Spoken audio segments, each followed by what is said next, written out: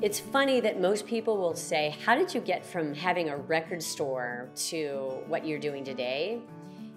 But to me, it's obvious, you know, I was on the luge, right? It was like a straight shot because stinkweeds and modified arts are, at their core, they're placemaking entities, right? We are creating culture, we are creating a sense of place. And so with Local First, I wanted to create a voice for small businesses and also put us in the forefront of economic development for the state's initiative, for youth retention, right? If we want to build hometown pride, that's going to keep more people in this place. At that time, people were leaving in droves saying, I'm leaving, it has no culture here, we have no soul. And I was like, oh, you just wait. We're going to have culture and soul. I see it. We're going to bring it out and begin to showcase that. The person who helped start Local First Arizona was Cindy Dash from Changing Hands Bookstore. The original economic study that was done in Austin, Texas in 2002, ironically, was looking at the economy through the lens of a bookstore and a record store in Austin that were operating on a street where the city of Austin incentivized the boarders to move in across the street from the two independents. So I was so intrigued with this study that Cindy and I got on a plane and flew to Austin together as the owner of a record store and a bookstore to meet with them, learn about the study, and the study proved that locally owned businesses keep 3 times more money recirculating in the local economy because the local businesses hire local graphic designers and website developers, payroll service providers, and others, and the local chain or a corporate chain doesn't do that. So we came home and started Local First Arizona. Local First Arizona is a statewide nonprofit organization that is working to build a more diverse and inclusive Arizona economy. So the words diversity and inclusivity are everywhere, but that's been our mission for more than a decade. And so what we mean by that is giving everyone an opportunity to participate in the economy and to grow small business, grow entrepreneurship, and ensure that we're keeping dollars and jobs right here in Arizona. I feel that it's important to make sure that different perspectives are represented, and certainly that there's equity and equality around how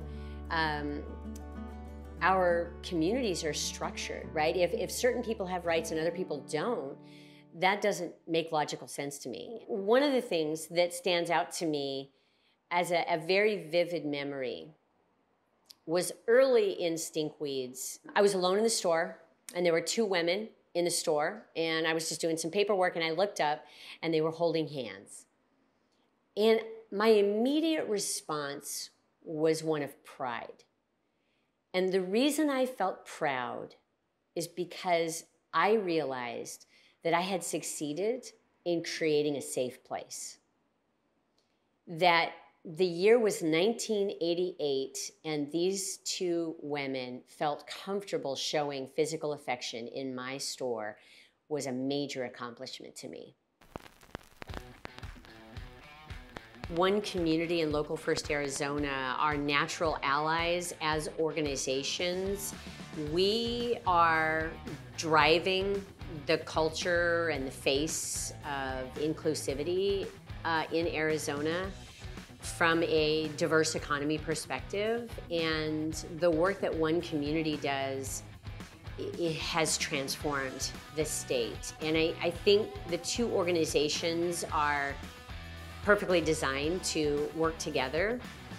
But beyond that, on a personal level, I think Kimber and Angela together are unstoppable. I feel that we're strategic together, we are fiery, we are relentless. We have characteristics that are very similar in terms of accountability to our communities and to each other. And I think it's critical to recognize the audacity that we both have to think that we can make a difference. Local First was the first organization to sign the Unity Pledge Well, it was a no-brainer, first of all. It's small businesses coming together, well, all businesses really coming together to build an inclusive Arizona. That is what we do. So it's a no-brainer for me. And the Unity Pledge is all about building a stronger Arizona economy. So I didn't realize, didn't even think about our place in history as being the first organization to sign. It was really just that both Angela and I happened to be working on a Sunday morning at 6 o'clock, and I got the email, and I distinctly remember printing it out, signing it, and scanning it back to her, and she was like, wow, that was fast. And I always joke, well, it's, early bird gets the worm. I think what sets us apart at Local First Arizona is our willingness to step up for what's right, even if we're concerned that people may misunderstand. One of my favorites was when a gentleman, after 1062, he said, "You don't speak for me." And I said, "You're damn right I don't. Here's your refund." He was a member, and he was outraged that we were simply defending inclusion.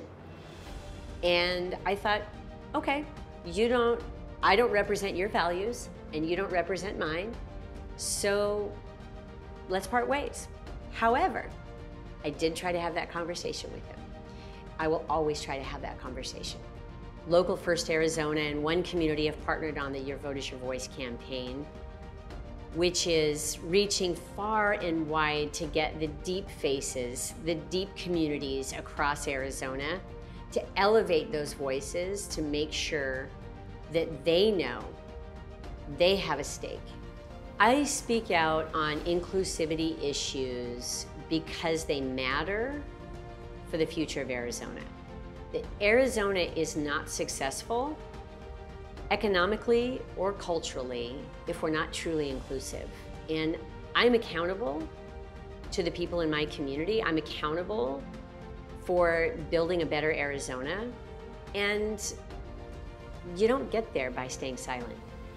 Arizona's at a crossroads. And it's funny because anybody that's known me for the last 25 years will say, "You've said that before." I really mean it. I do not want to wake up a little old lady and realize this place wasn't worth fighting for. And right now is the fight of our lifetimes, but we have to show up.